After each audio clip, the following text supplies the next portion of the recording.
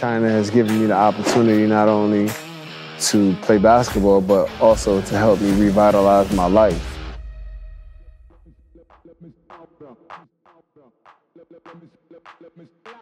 Starting his NBA career in 1996, Stephon Marbury was selected for the All-Star Game and became one of the highest-paid NBA players in history. In 2009, he ended the service in Boston Celtics and left the U.S.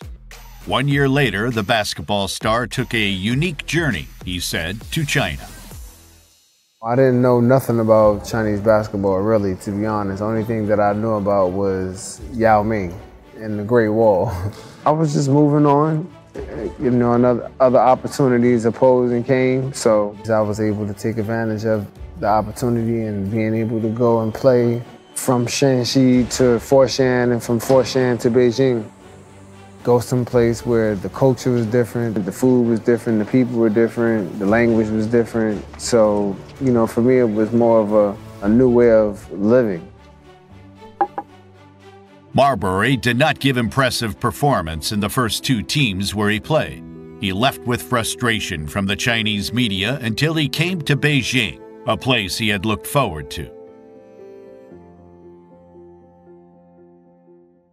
I wanted to play in Beijing. I thought when I first came here, that would probably be the opportunity. When I left Foshan and had the opportunity to play in Beijing, it was like a dream come true because I got the opportunity to play in the big city, the biggest city in China, you know, where the capital. During the next 6 years in Beijing, Stephon Marbury led the Beijing Ducks, winning 3 championships and defended one for the first time. The Lone Wolf, dubbed by his Chinese fans, turned into a 2 MVP winner and a highly respected basketball icon in China.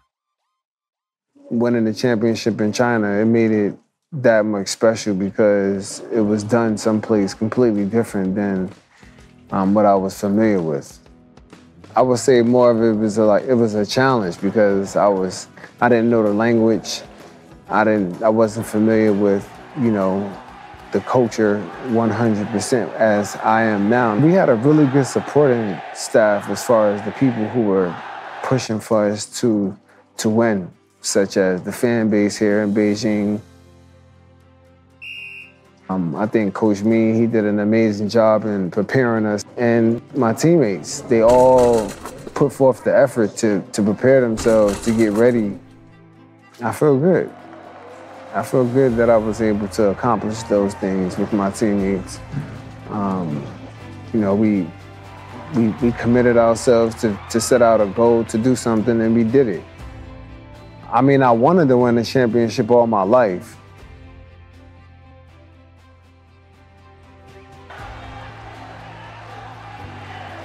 In February 2018, Stephon Marbury finished his last game as a CBA player and announced to retire from the 22 years of his basketball career. It was time to finish. It was the end. But Marbury did not give up the basketball he has been dedicated to. He decided to help Chinese basketball through years of professional experience. After coaching a Beijing middle school team for 1 year, Marbury was hired as the head coach of Beijing Royal Fighters in June 2019.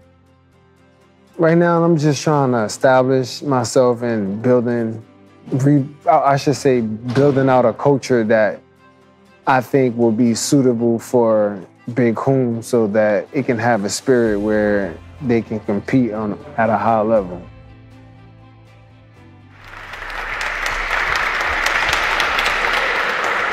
When playing in the Chinese Basketball Association, Marbury said he wanted to coach the Chinese national basketball team. But now he seems to have different ideas.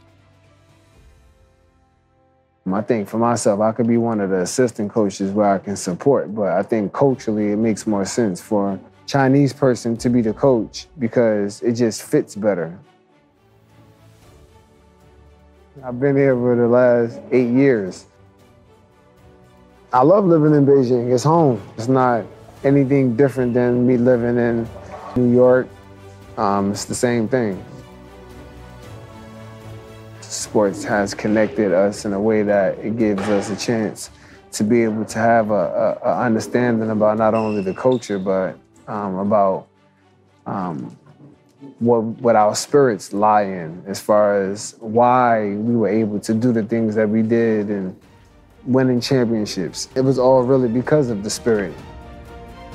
I don't think it was just I chose China. I think, you know, we both chose each other, and being able to take on this unique journey